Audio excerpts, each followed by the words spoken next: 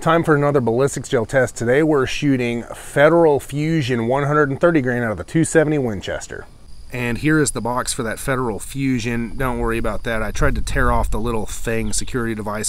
I didn't steal it, okay? I bought it, I promise. I bought it and they leave that on. I tried to take it off of the camera, screwed up the box. Anyways, flip it around. Here is your promo info, your ballistics data. You can read that if you like, but let's go ahead and take a look at the ammo itself, if I can get it open. Voila, here we go. So, per standard, sealed primers with Federal ammo. That's that little blue lacquer stuff. Nice touch. Federal ammo always looks pretty good. They're known for quality.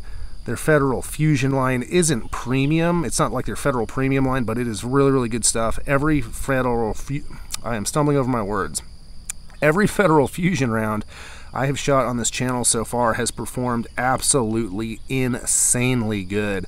So I have no reason to expect this to perform any different. And the test rifle today is going to be my Winchester Model 70 Featherweight, chambered in 270 of course. It's got a 22-inch barrel. Up top I've got a Swarovski Z3 3-10x42.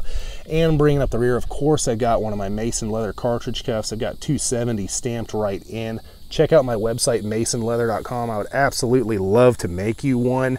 And I have got to show you, coming around to the other side, I've got my whitetail deer design. We'll be taking 3 shots from 100 yards, firing into 10% ballistics gel that has been calibrated to meet the FBI's ballistics testing protocol. And while ballistics gel isn't an exact proxy for big game, it does provide a repeatable medium through which to test various bullets and ammo against each other. After the shots, we'll examine bullet expansion, weight retention, penetration, and velocity. My goal is to provide hunters like you and I with the most objective information possible to help us make the best choice for our particular hunting situation. The ballistics gel in this video has been sourced from Clear Ballistics. You can find a link in the description. So let's go ahead and shoot it.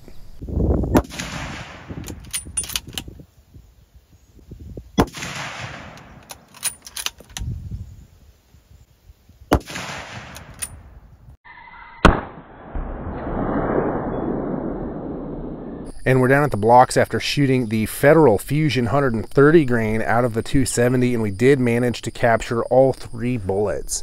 So we got one right here. This almost came out the top of the block, but we got it at about 20¼ inches.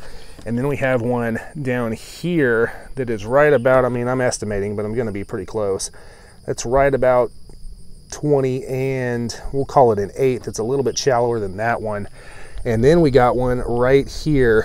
I don't want to, I mean, I'll dig it out in a second, but there's one that is just barely in the edge of this block. So we're going to give that one 16 7/8. Well, we'll give it 17. It's in there a little further, 17 inches. And let's take a look at the velocities for that Federal Fusion 130 grain out of the 270 Winchester. Our high was 2904, our low was 2867, and our average was 2889.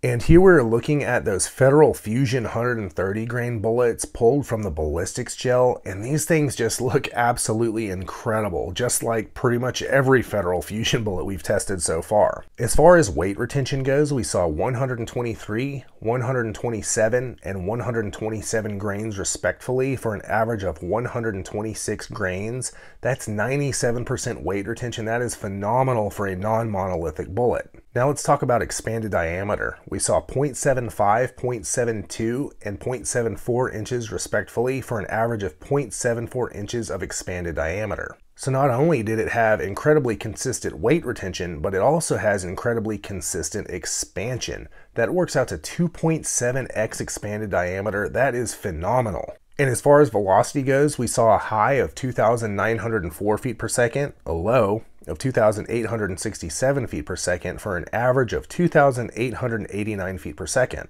And versus the factory build velocity of 3,050 feet per second, we did come in quite a bit slower, 161 feet per second slow to be precise on average. But hey, we all know the factory is using longer barrels under ideal test conditions. It is what it is, and velocity is the least thing I'm worried about. And as far as penetration goes, we saw 20 1/4 inch, 20 1/8 inch, and 17 inches for an average of 19 1/8 inch of penetration. And that is just a hair under on average of my 20-inch benchmark that I like to see for medium game hunting ammo. But as I always say, most deer are between 12 and 14 inches wide at the shoulder, so if you've got a good broadside shot, there's definitely no issue here. I just like to use that 20-inch benchmark for a little bit of leeway in case you don't have that perfect shot.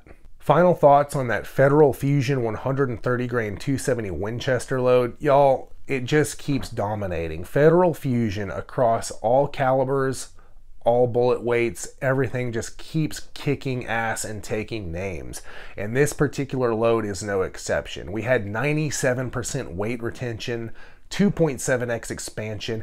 It held together and expanded. It's crazy. And then we had 19 1/8 inches of penetration on average. We didn't quite hit my 20-inch benchmark on average, but 2 of those 3 shots did go past 20 inches, so I'm pretty happy with it, especially considering this is a somewhat light for caliber bullet. There are 150 grain 270 loads that are quite common. So all in all, I think this is an absolutely excellent choice for general medium game hunting out of your 270, especially if your rifle likes it.